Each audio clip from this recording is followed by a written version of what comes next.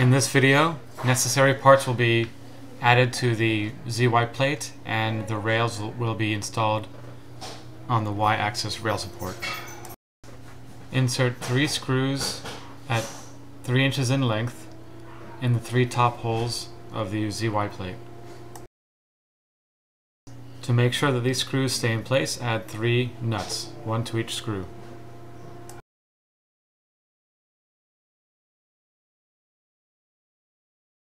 In the following steps, we'll add the bearings, the V-groove bearings, and the hardware that's necessary to keep the bearings in place. This will require 4 3/8" screws at 2 inches in length. Assemble as shown. The very small washer that is put between the large washer and the bearing is to allow free movement of the bearing. Otherwise, the large washer will rub against the side of the bearing and not allow it to turn. The bearings on the back of this piece will be used to ride along the Y-axis rail assembly. The bearings on the front will serve as guides for the Z-axis rail assembly.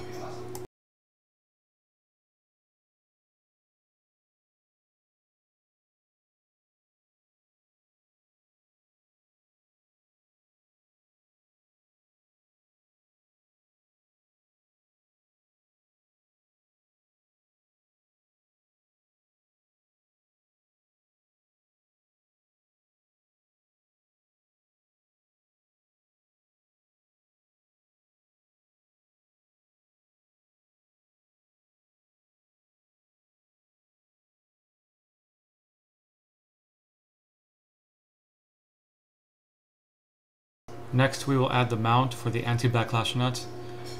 Use a 1/4" screw at 1.5 inches in length.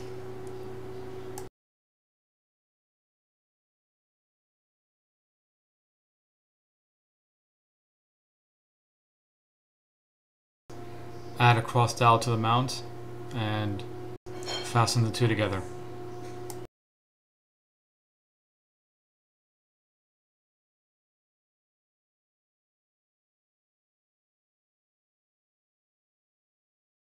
To prepare the anti-backlash nut for mounting, use 3 number 6 screws measuring at least 1¼ inches in length. Number 6 screws will be a loose fit as compared to the screws shown in this video, as these are M4 screws.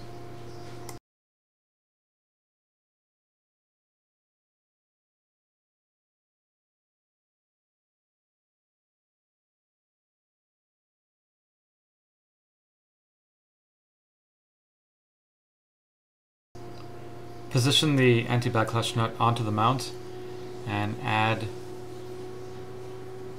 washers and a nut to each screw.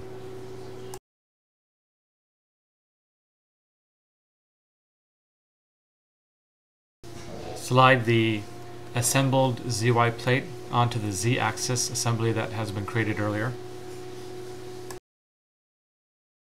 Thread the lead screw into the anti-backlash nut as you slide on the ZY plate.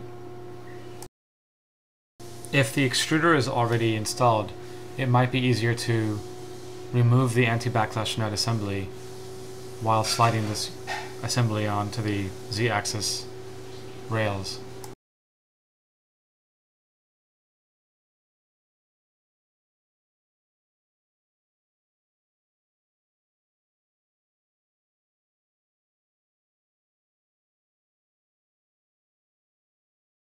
In this next step, we will add the Y-axis rails onto the Y-axis rail support piece.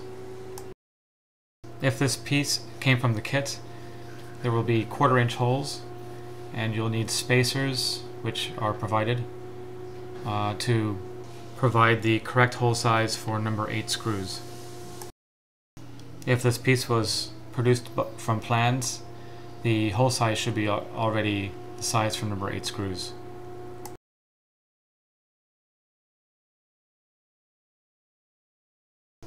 Position the rail so all of the holes are aligned.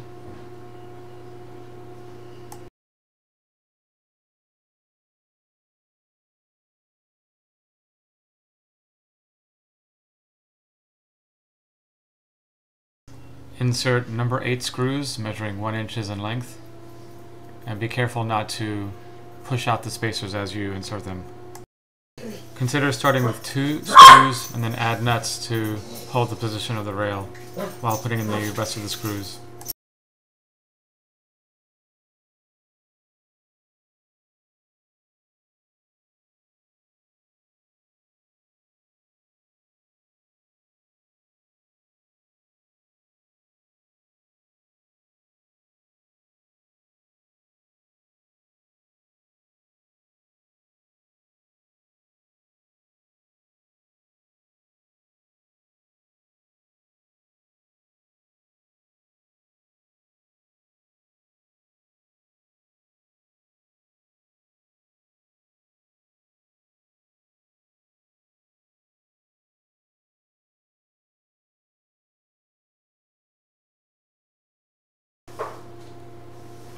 Repeat the same process for this rail, however, prior to adding the nuts, you will want to add a washer between the wood and the nuts so adjustment can be possible.